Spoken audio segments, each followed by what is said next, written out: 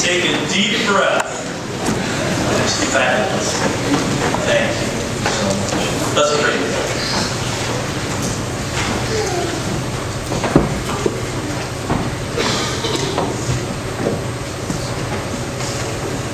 Oh God, after 50 years,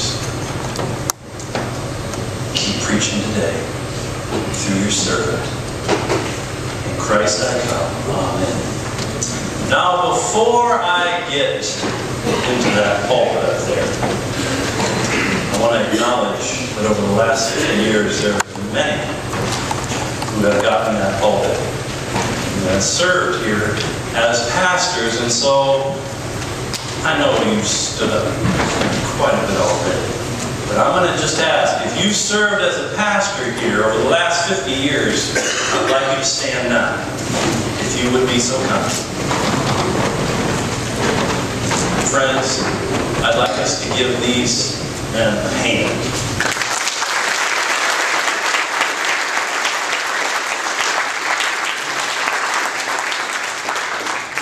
Thank you for your presence today and for your past service to Kingdom Building here at Smithville Mennonite.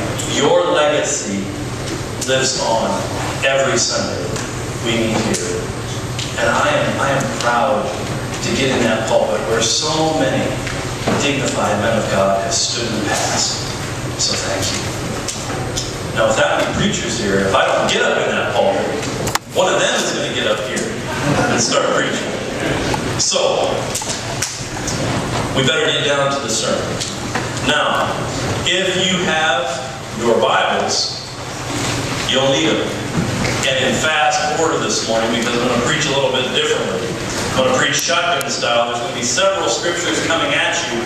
If you are a little overwhelmed by opening your Bible and trying to get there, okay, just camp on these first scriptures that I'm going to give you, and the rest you can look up when you get home. You'll also see your outline, which is embedded in that fabulous bulletin with the photo montage on the front. And what I'd like us to do right now is read the point together.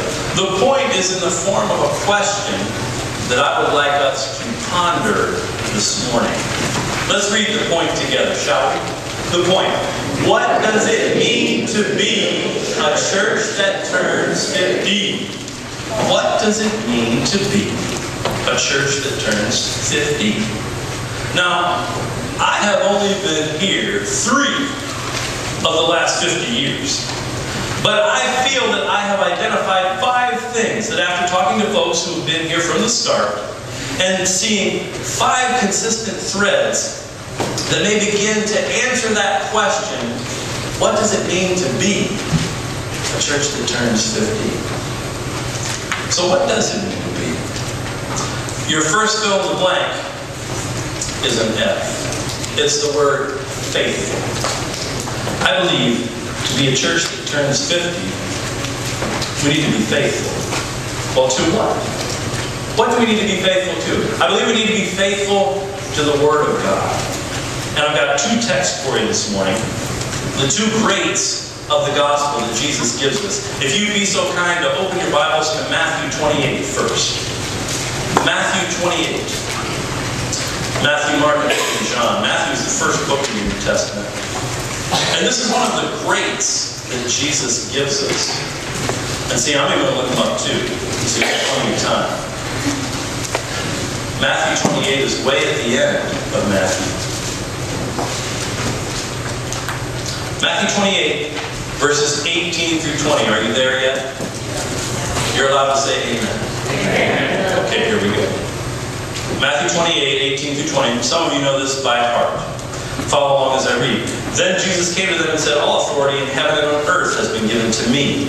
Therefore go and make disciples of all nations, baptizing them in the name of the Father, and of the Son, and of the Holy Spirit, and teaching them to obey everything I have commanded you. And surely I am with you always, to the very end of the age. Of course, we know that as the Great Commission. Over the last 3 years, we have experienced growth. And folks say, how much has your church grown? Since 05, our worship experience here, we had an average attendance of 132. Now as of 09, we have an average worship attendance of 185. And they say, how have you experienced this growth? Why is this happening? I believe there are two reasons that we have grown. One is the Holy Spirit is doing something here. The Holy Spirit is doing something beyond anything I can do, beyond anything we can do. The Holy Spirit has ordained a season of growth for SMC. And I'm going to be very careful to give Him the praise for it. But I think there's also the faithfulness to Matthew 28 that we see. You folks go out and you invite your family and your friends to come to church. Your co-workers, you say, hey, come to my church this Sunday. Check out what's going on there. You're being faithful to Matthew 28 when you do that. But what's the other grade? The other grade we find in Matthew 22. If you'd like to flip over a few pages to Matthew 22. Verses 37 through 40. Matthew 22, verses 37 through 40. We know Matthew 22, 37 through 40 as the great commandment. That was a little weak. Try it again. The great commandment. I know how loud you can sing, so don't be afraid to yell out during the sermon. Here we go. Matthew 22, 38 through 40. 37 through 40, I'm sorry. Thank you. Jesus replied, love the Lord your God with all your heart, with all your soul, and with all your mind. This is the first and greatest commandment. The second is this, like it. Love your neighbor as yourself. All the law and the prophets hang on these two commandments. The great commandment. When people arrive here, you folks love them. When people show up, you show that you love God in your worship, and you're ready to love them. That's being faithful to Matthew 22.